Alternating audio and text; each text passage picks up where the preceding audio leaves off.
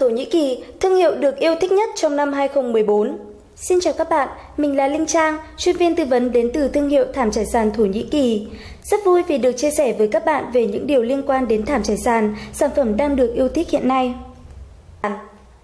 Thảm trải sàn đang trở thành vật dụng khá quen thuộc với người tiêu dùng và dần phổ biến với Việt Nam.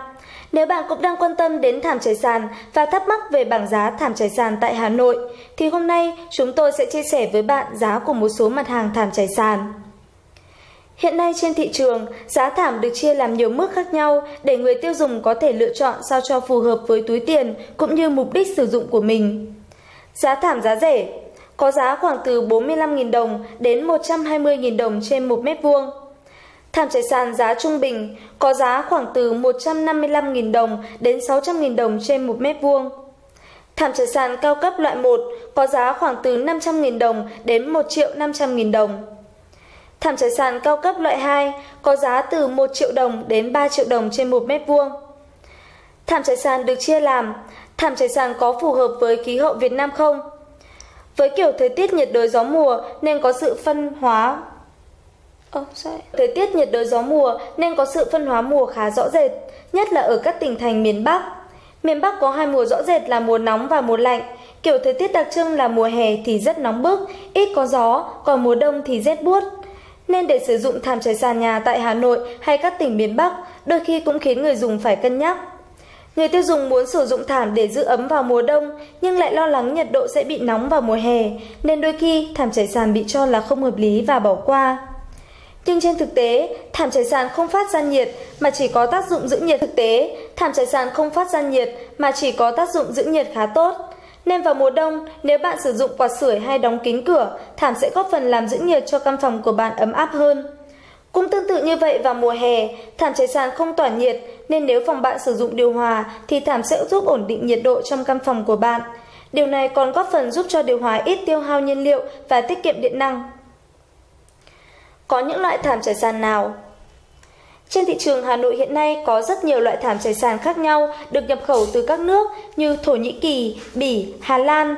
Ưu điểm của thảm trải sàn nhập khẩu là có hoa văn tinh tế, màu sắc phong phú, sang trọng nên được khá nhiều người lựa chọn sử dụng. Mấy năm trước, thảm trải sàn Trung Quốc giá rẻ khá được lòng người sử dụng vì giá rẻ mà lại nhiều mẫu mã. Nhưng nhược điểm của thảm Trung Quốc là độ bền không cao, những loại thảm xốp thường có mùi, phải dùng một thời gian mới hết. Nên hiện nay, thảm trải sàn Trung Quốc không còn được ưa chuộng như trước mà thường được sử dụng trong nhà hàng, khách sạn để giảm bớt chi phí đầu tư. Bảng giá thảm trải sàn tại Hà Nội. Hiện nay có rất nhiều đơn vị cùng bán sản phẩm thảm trải sàn, nhưng không phải đơn vị nào cũng mang lại cho khách hàng sự hài lòng về giá cũng như chất lượng của sản phẩm. Do đó, để mua được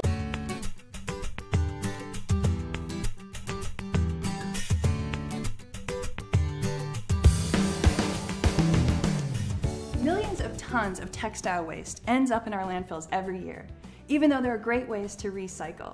Charitable organizations are a wonderful place to send your clothes, your old linens, your old rugs. But sometimes those old towels in the back of our linen closets are not so donation worthy. So here's a beautiful way that you can transform these old towels into something luxurious, like this bath rug. I just love this because this is a simple green it yourself project that only requires your old bath towels or beach towels, you could even do t-shirts, and a gridded matting. This matting you can get at almost any fabric store. You just simply choose the size that you're going to want your rug to be based on your bath dimensions. For me, I'm making it about 18 inches by 2 feet. That's what's going to fit best outside of my shower. Then you take your towels, and hopefully you've washed them, and cut them into strips. You want to make the strips about 3/4 of an inch wide, about the dimension, the width of your finger. And then once you have the strip made, make it into lengths of about 5 to 6 inches. For this rug, it's probably going to take me 2 or 3 old bath towels. Then once you have all of your strips, you can start tying them into the grid. You just pull it through and simply tie a knot. just keep on tying until you have finished the grid. For the rug that I already finished, you can see on the back that I wasn't super precious about it. I skipped some squares, especially when the good part of the movie was happening. But it still makes a really dense, super soft, really cushy rug that's lovely for when I'm coming out of the bathtub or the shower. Puts me in a good mood as a way to start the day. Thanks so much for watching this Green It Yourself project. I'm Michelle Kaufman, helping you to let the green in today and every day.